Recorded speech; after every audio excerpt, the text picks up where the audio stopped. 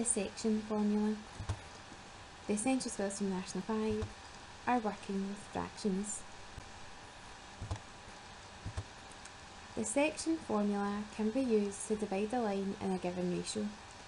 If the point P divides the line AB in the ratio MN, then we use this section formula here, where P is equal to N over M plus N of A plus M over N plus N of B.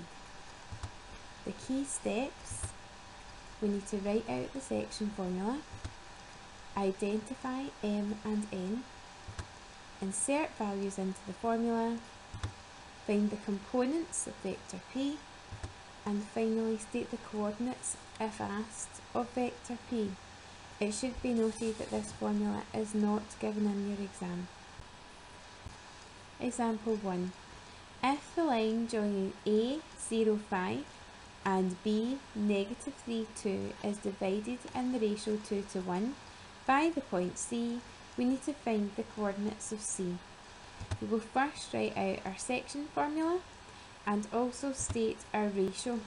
Please note that the ratio is given M to N, therefore M has a value of 2 and N has a value of 1. This will help us when inserting these values into the formula. We then have 1 over 2 plus 1 of A, and A was 0, 5, plus 2 over 2 plus 1 of B, and B was negative 3, 2.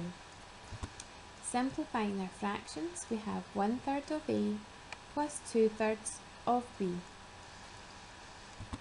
We then will multiply our fractions with our vectors. So 1/3 multiplied by 0 is 0, and 1/3 multiplied by 5 is 5 over 3, plus 2/3 multiplied by negative 3 is negative 6 over 3, and 2/3 multiplied by 2 is 4 over 3. Adding these vectors together will give negative 6 over 3 and 9 over 3.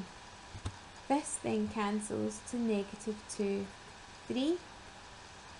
This is in component form, but we were asked for the coordinates of C, so we must state the coordinates horizontally, so C is negative 2, 3. Example 2. P is the point negative 2, 4, negative 1, and R is the point 8, negative 1, 19.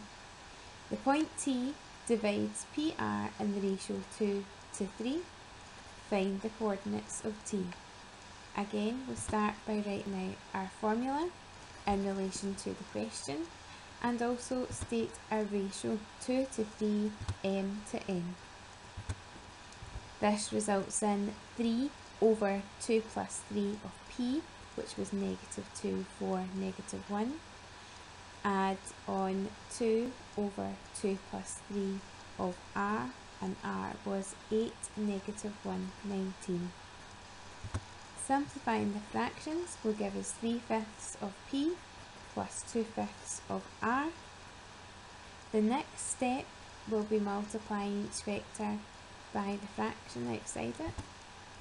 This will give us negative 6 over 5, 12 over 5, and negative 3 over 5 for 3/5 of P, and 2/5 of R becomes 16 over 5, negative 2 over 5, and 38 over 5. Combining these vectors together will give an answer of 10 over 5, 10 over 5, and 35 over 5, which cancels nicely to 2, 2, 7. And again, we were asked for the coordinates of T, note the components, therefore T is 2, 2, 7, written horizontally. Example 3. The points P, 6, 1, minus 3, Q, 8, negative 3, 1, and R, 9, negative 5, 3 are collinear. Find the ratio in which Q divides PR. Since the points are collinear, the vector PQ is equal to K, a constant, multiplied by QR. Working with the first components, P to Q is Q minus P, which gives us 8 minus 6, is equal to a number multiplied by Q to R, which would be R minus Q. And if we look at the first components, 9 minus 8. This will give us 2 equals 1K, so K must be 2. Therefore, we can see that vector PQ is equal to 2 lots of vector QR. Therefore, Q divides PR in the ratio 2 to 1. Now try this example on your own. Please pause the video.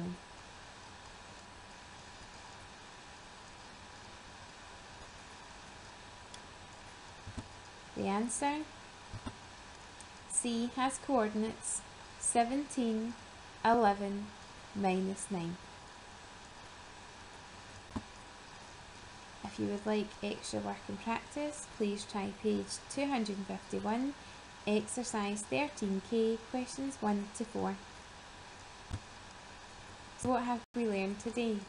Today we've looked at the section formula, the key steps, write out the formula, identify M and N, insert the values, find the components of P, and then finally state the coordinates of P.